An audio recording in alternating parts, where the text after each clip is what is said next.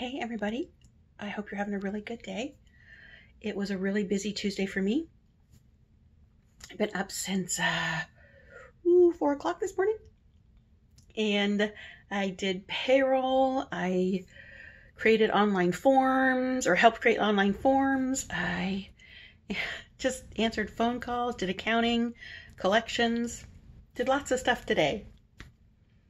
What the most important thing in my heart was, the very first thing I did was talk to God.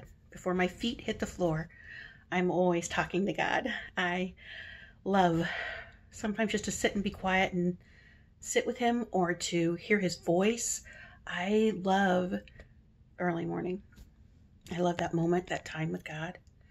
I was trying to think of, I was waiting for God to tell me what he wanted me to talk about today. Normally he just downloads something into my head or my heart.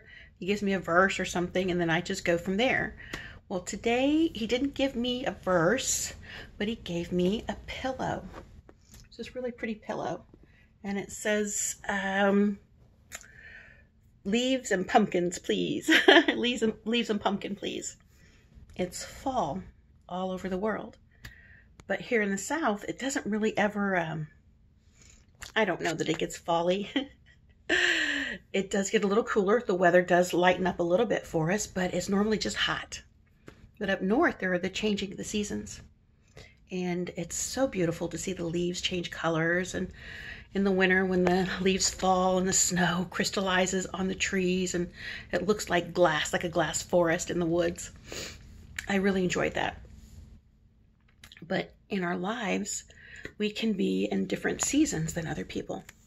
And when we look at our friends, or maybe somebody at church, or coworkers, or things like that, and we think, gosh, how come they're so far ahead? How come this is what's working out for them? And I've been just killing myself trying to do this. Well, we're not all in the same season. God moves us along in our own time. It says he is faithful to complete the good work that he starts in us, even unto the coming of Christ. So sometimes we're in a winter season, a fall season. Sometimes we're in a pruning season. Not my favorite, but just like the gardener, when he cuts all the dead branches off and gets rid of all the bad things on the tree, sometimes there's poison on the tree. Sometimes there are infections on the tree too. And the gardener cuts all that stuff off. So when the spring comes, when it's time for the tree to bloom or the plant to bloom, it can bloom and it can bear fruit, and it can bear much fruit.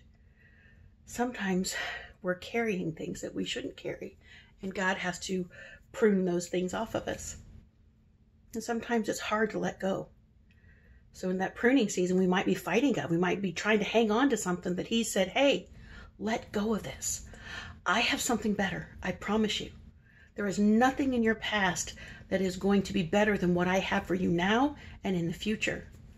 I have better for you. Hear my voice. Let go. Let me cut away all the dead, diseased things in your life. Let me cut away all the bad relationships, all the inappropriate friendships or bad friends, people who are bad influences on you. Like, you may be doing really good, but there's that one friend of yours that can get you to do absolutely anything. And you love them. You've been friends maybe for a really long time, but maybe they're not really good for you spiritually. And God's saying, hey, it is time to let go. Or maybe you're in a winter season and everything just, you look around and everything just looks dead. There doesn't look like there's any life. But I promise you, if you've been planting those seeds, God will take them in the spring and he will water them. He'll bring sunshine, and there will be much fruit from your faithfulness. Sometimes things aren't what they appear. There's that verse that says that God is a God who works behind the scenes. And there's that song that we all love so much. Even when I don't see it, you're working. Even when I can't feel it, you're working. You never stop working. Because he's our waymaker. I love that song. So whatever season you're in, and maybe you're in a spring season and everything is blooming and everything's working out right, then be thankful, be grateful, talk to God, tell him, Thank you so much for bringing me to this place, to this time.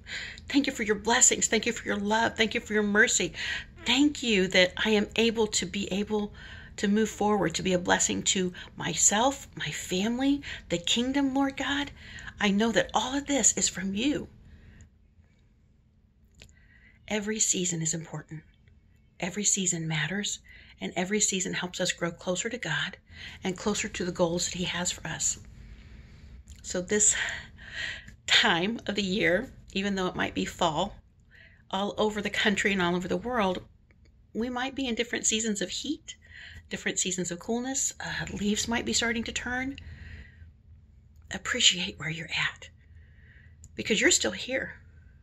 You and I are still alive. We made it.